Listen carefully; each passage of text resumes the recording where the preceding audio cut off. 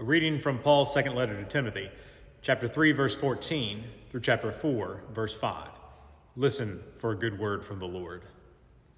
But as for you, continue in what you have learned and firmly believed, knowing from whom you learned it, and how from childhood you have known the sacred writings that are able to instruct you for salvation through faith in Christ Jesus.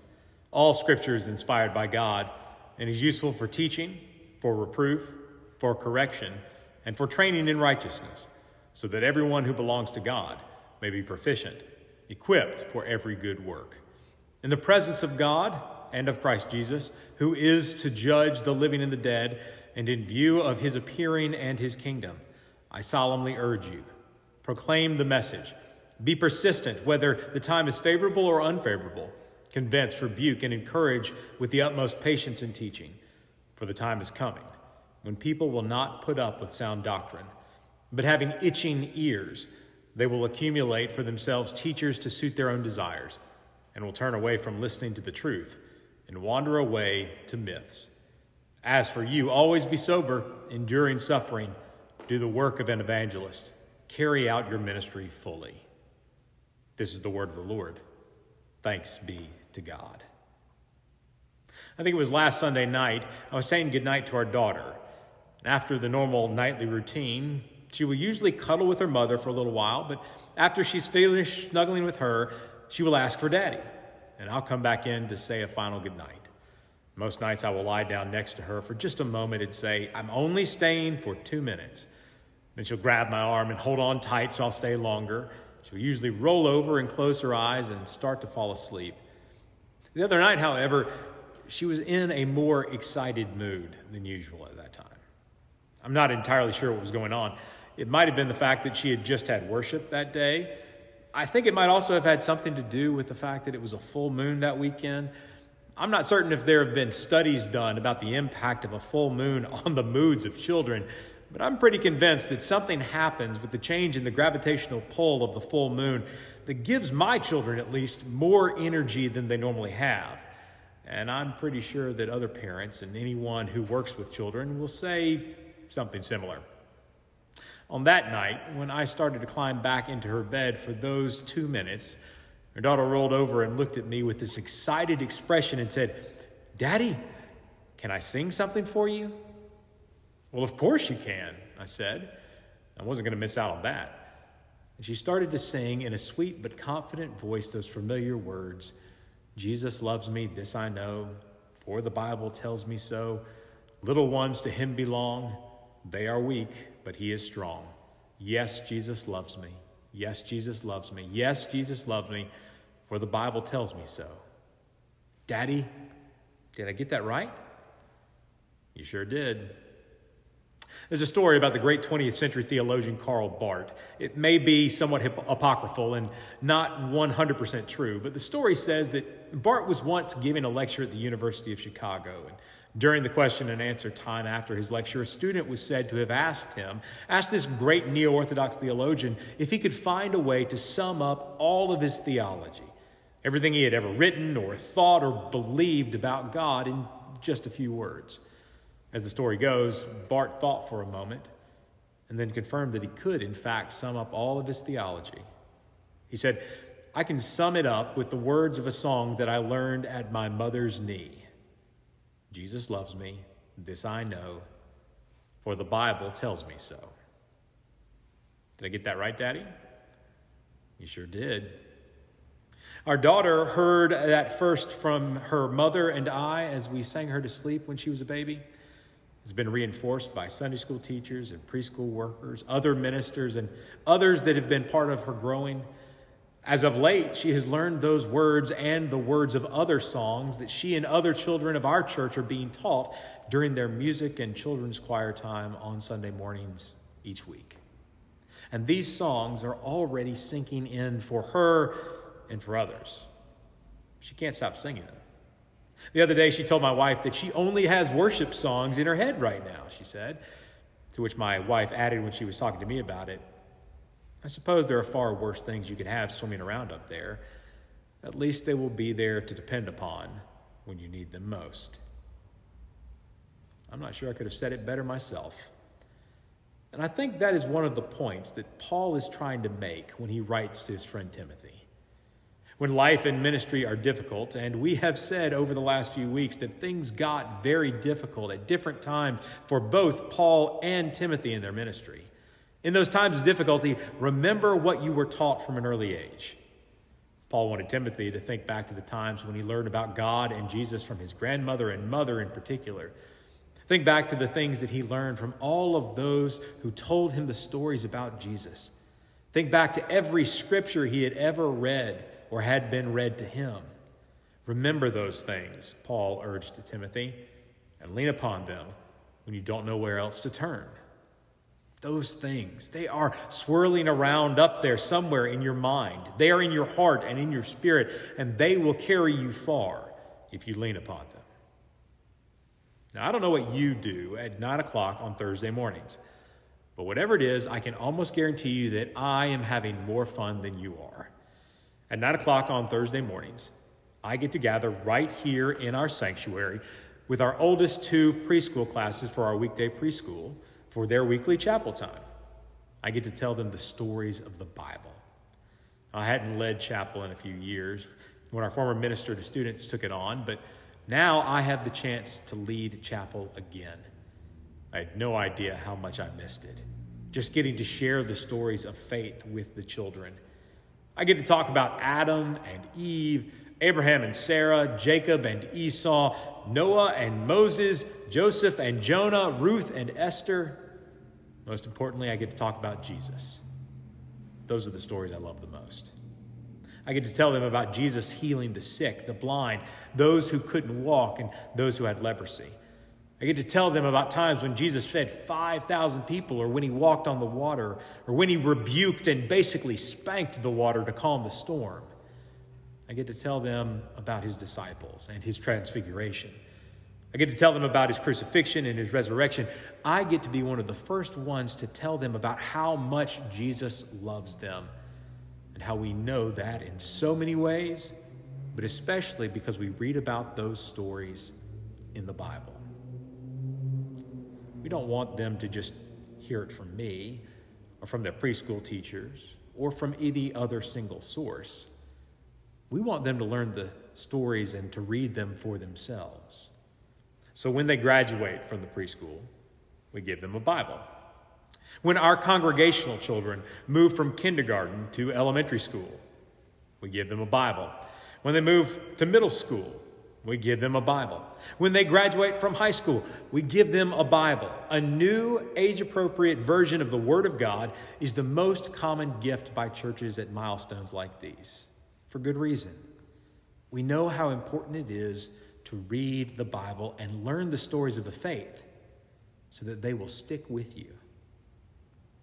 You know, when we dedicate children, when we ask God's blessings upon them at the beginning of their lives, along with the parents and the rest of the family, one of the things that we always say in that beautiful ritual is that we promise to be the church that they need, specifically by teaching them the stories of God and Jesus found in the Bible.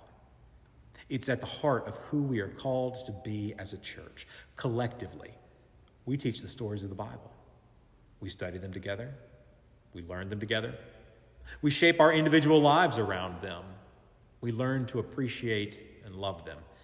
We teach them to others by the way we act like Jesus in welcoming people and helping people through mission work.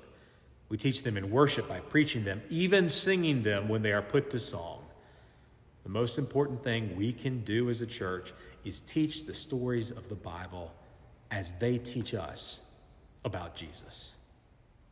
Paul says that these stories are inspired by God. The word he uses here is theopneustos.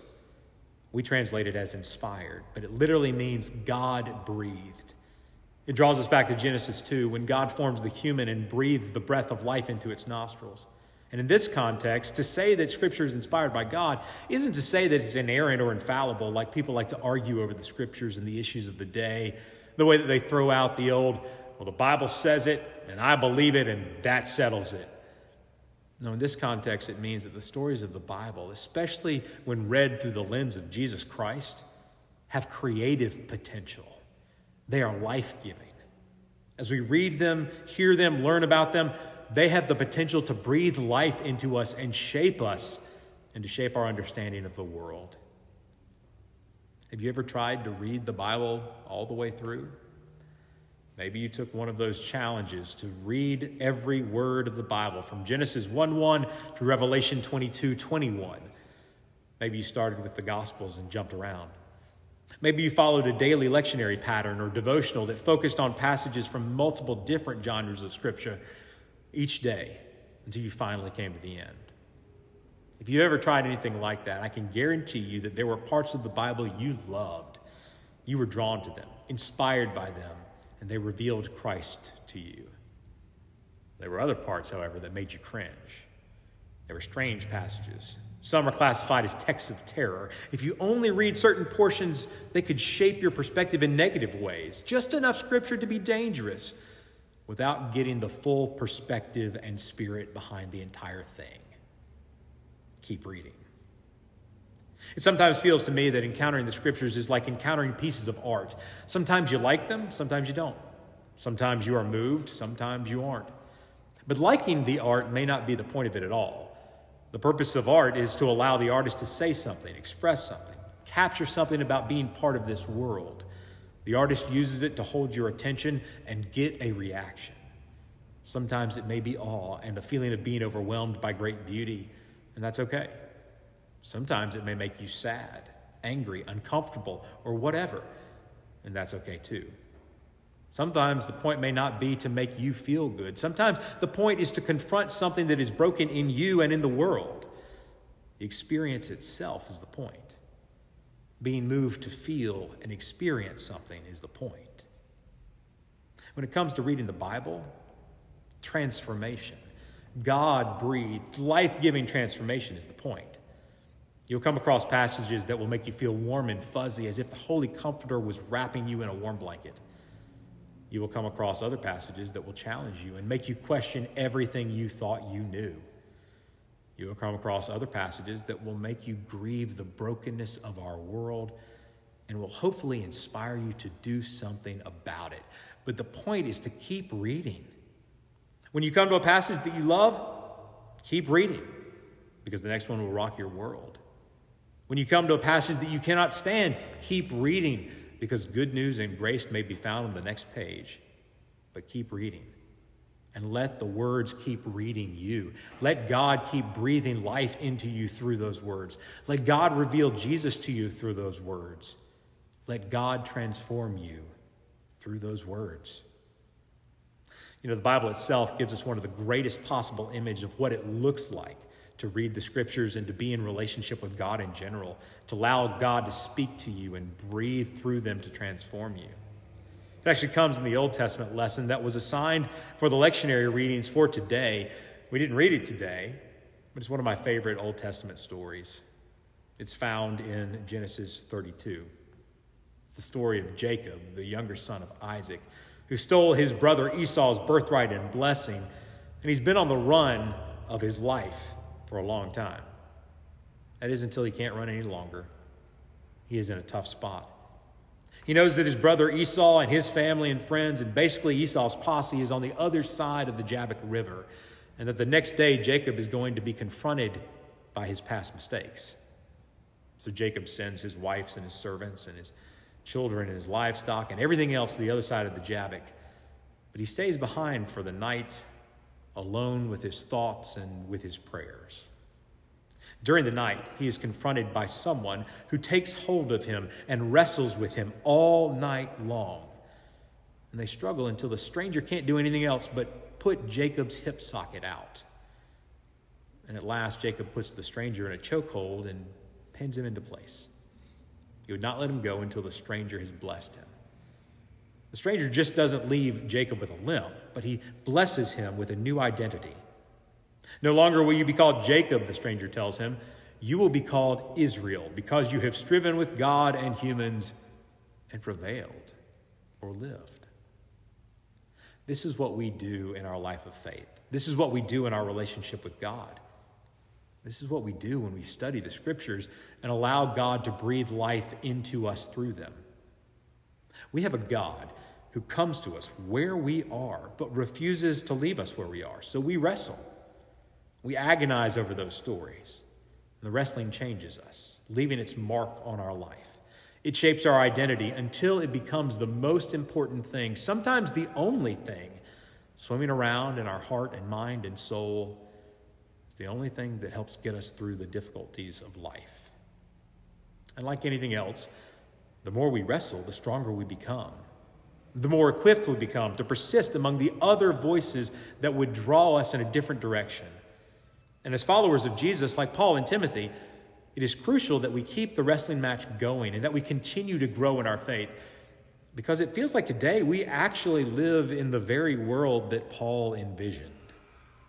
For the time is coming, Paul said, when people will not put up with sound doctrine, but having itching ears, they will accumulate for themselves teachers to suit their own desires, and will turn away from listening to the truth and wander away to myths.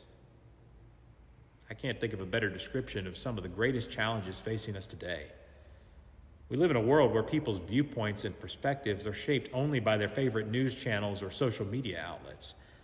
We live in a world of tribalism and siloed lives and echo chambers. We live in a world where everyone has itching ears, it seems, and everyone wants to follow the next new philosophy that just makes them feel good. We live in a world where people will believe the wildest conspiracy theories possible that have no basis whatsoever in fact, if it simply reinforces their prejudices. People will believe anything these days, it seems. We live in a world where people have itching ears. Now, I'll admit that I can be pretty cynical about this sometimes. When I think about much of the world today, it breaks my heart as a result. But if I wanted to find a positive spin on the challenging of itching ears, then perhaps I might lean into the idea put forth in one of the commentaries that I read as I was preparing for this week's sermon, where it basically said that perhaps the fact that people will latch on to what seem like the wildest theories and philosophies today is actually revealing a cry for help of sorts. Perhaps it is revealing the fact that the world is desperately hungry for a different story, a better story than whatever it is feeling that it's been taught to this point. So perhaps we have what Paul wanted to remind Timothy of. Perhaps what we have is a new opportunity to tell the story in a new way, a deeper way than it has been told in the past. A story that is bigger than our concerns about decline in the church attendance or changes in culture. A story that is deeper than claiming your blessing and living your happiest life. A story that is bigger than who wins the next election. Paul said it earlier in the letter, in the passage that we considered last week in our sermon time, where he said, Jesus Christ raised from the dead, a descendant of David. It is his story that we tell. It is his story that we wrestle with and struggle to live out each day. It is his story that shapes our lives. It is bigger and better than any story the world knows. It is more hopeful and more joy-filled. It is about grace and love that is better than any other story ever told. And that's the story we hold on to when the other stories fail us, because we know it will never fail us. It will give us strength to persist through life's challenges. It ties us back to the author of life and faith. It transforms us and sums up all that we know to be true. Jesus loves me, this I know, for the Bible tells me so. Did I get it right? Amen.